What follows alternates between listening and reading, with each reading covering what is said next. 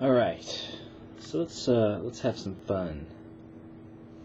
Let's go through the process of how I know what types I am and what types I'm not. Yeah. Okay. So, I know we'll start with the functions because that's where you should always start. The test is really useless, as everybody keeps saying. It's like the cliche now. The test misinforms you more than anything. It's like the worst. They should just stop making the tests. They should just stop it. But anyway. Yeah, but anyway, I definitely don't use extroverted thinking. Definitely not. Because the alternative to extroverted thinking would be extroverted feeling. You can have one of those two. Extroverted thinking, extroverted feeling. It's how you operate in the outer world. Well, not how you operate, how you like analyze information and how you transmit information. So like somebody who uses thinking extroverted would be very much sticking to facts, wants to get the information right instead of wanting to cater to people's emotions at all. So thinking extroverted is more just like information based. So if you have extroverted thinking, you have introverted feeling. If you have extroverted feeling, you have introverted thinking. So that can kind of help figure out what kind of type you are. And it's the same thing with any SE. Wait, no, yeah, it's the same thing with any SI. You can have extroverted intuition, introverted sensing, or you can have introverted intuition, extroverted sensing. When there's a video, I'll put it in the description where people explain it. People at interpersonality.com and interpersonality on YouTube. They're the ones who are helping me discover this kind of stuff. So I definitely don't use extroverted thinking. I know that right off the bat. And the kind of extroverted thinking, introverted feeling kind of thing is just kind of like, like if you have SI, which is kind of the all SJs have SI in their either top function or second function. So it's basically the SJ-ness of the SJs, and we all know how SJs can be sometimes. So that's SI. That kind of past-oriented, somewhat rigid structure. That way of analyzing internal information. Once again, we all know I'm not a freaking expert. When I am an expert, don't worry, I'll make a video saying, hello everyone, I'm an expert now. But until then, you just gotta take what I say with a grain of salt. I've been humbled. So anyway, SI. So if you're like an ISTJ and you have SI as your top function and TE as your second function, you'll be very like, this is how it is. This is how it's always been. You gotta follow the rules, and I don't care about your feelings. The rules are important. So that would be like an ISTJ. This is very basic stuff, but there's a lot of misinformation out there, and I really hope that from now on I don't contribute to it. But I probably will. So you gotta really talk to the professionals.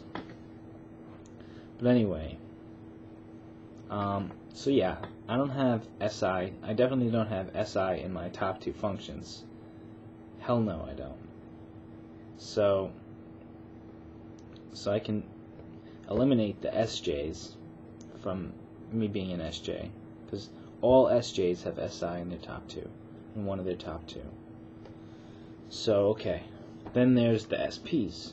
They all have extroverted sensing in their top two, and we know extroverted sensing, woo woo woo, you know, that kind of party, like, yeah, want to experience life and go out and drink and do drugs. I don't know. I'm just bullshitting. But anyway, you know, maybe be really into your body and ride bikes and be outdoorsy, or, you know, whatever the hell, like very hands-on kind of thing. So those are all the SPs. They have extroverted sensing, either their first or second function. Well, I'm not those, so we can get rid of all the sensors now. Bada boom, all the sensors gone. So now I'm working with the ends. So we got the ends now. All right.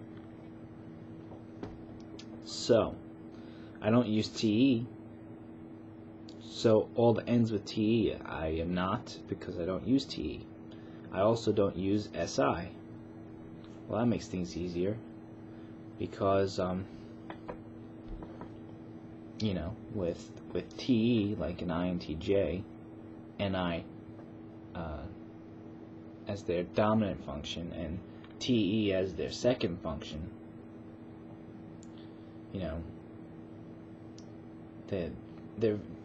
we all know how INTJs can be, very straightforward and to the point. Anybody with TE really as their second or first function can be very, you know, whoom, I'm gonna tell you how it is kind of thing. But this is just, I know I'm gonna keep saying it over and over. I'm not sure what the hell I'm talking about, but I'm working on it. Okay? I'm working on it. So this is just for fun. I'm not going to say it again. It's just for fun. I'm not an expert. Anyway. So yeah. Eliminated all the sensors already. Eliminated INTJ. We eliminated ENTJ. We eliminated INFP. They have inferior extroverted thinking. What else did we eliminate?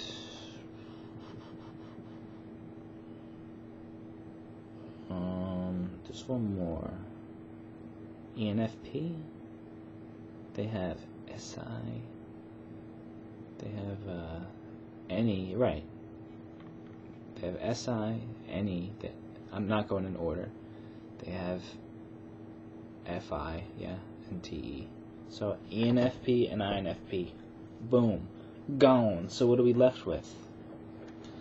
We're left with ENFJ, INFJ, and so that's just without the T and without the SI.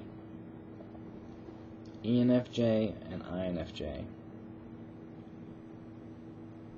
Because that SI, that hardcore SI. I mean, but you know, there's also like the INTPs, which is why I got confused too. INTPs have, well, they have that SI in their third function, so it's not so dominant. It's in their inferior couplet kind of thing. So, you know, so it won't be as pronounced, but it's still there.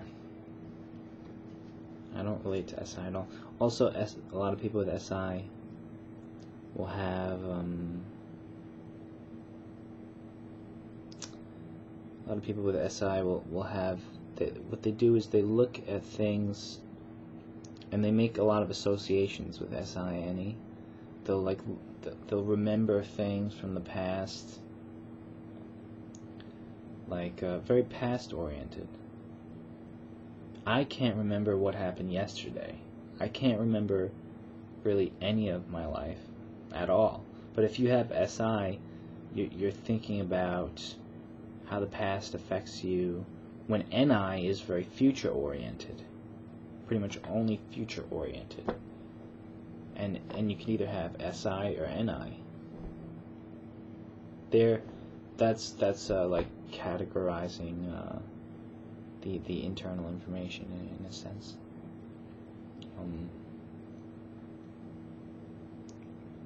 Categorizing it, understanding it, and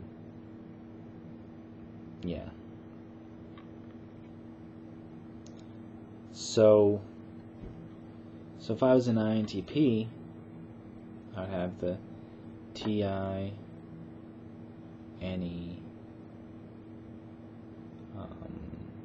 SI, FE. So the SI is not so dominant.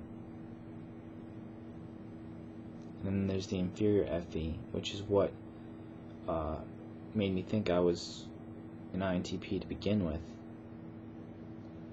Because there's that inferior FE, and I have trouble with my feelings. I'm not the most. I'm very much known for being monotone, for not having the most vibrant presentation, and for even being unempathetic. People know that. I don't get affected by things so much. Which is okay, if I have inferior FE, that would make sense. But then, the SI doesn't make sense. People with NE, I think, jump from project to project. They want to jump. They like to learn about all different things, like an INTP, so that they can add it to their TI view of the world. They want that knowledge. TI is their main thing. It's their main shit. So they're like, whoa, I wanna understand everything. I wanna understand anything I can get my hands on. So use the past, SI, use the NE observations, extroverted intuition, and then add to that TI map. And then you're like, boom, that gives me pleasure. That's why it's very scientific. Trying to understand the universe, trying to understand things. But now, so then we were left before with ENFJ and INFJ, because they have the same functions in a different order. But if I was an ENFJ, I'd probably be more extroverted. I'm not extroverted. I'm not I'm just not. I pretty much avoid people as much as possible. Besides, on the internet. On the internet, I like hanging out with people, but that's different. But anyway, Oprah is an ENFJ, I think. I'm not like Oprah. Sure as hell not. Who else? I think Jim Carrey. Not like Jim Carrey either. But that's the thing. You can't really stereotype with all of this. You can't.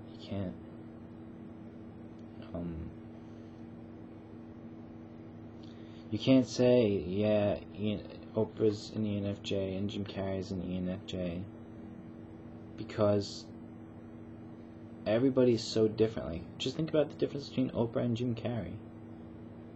And me, with a lot of INTP mannerisms, actually being an INFJ, that's a mind fuck, isn't it? Right?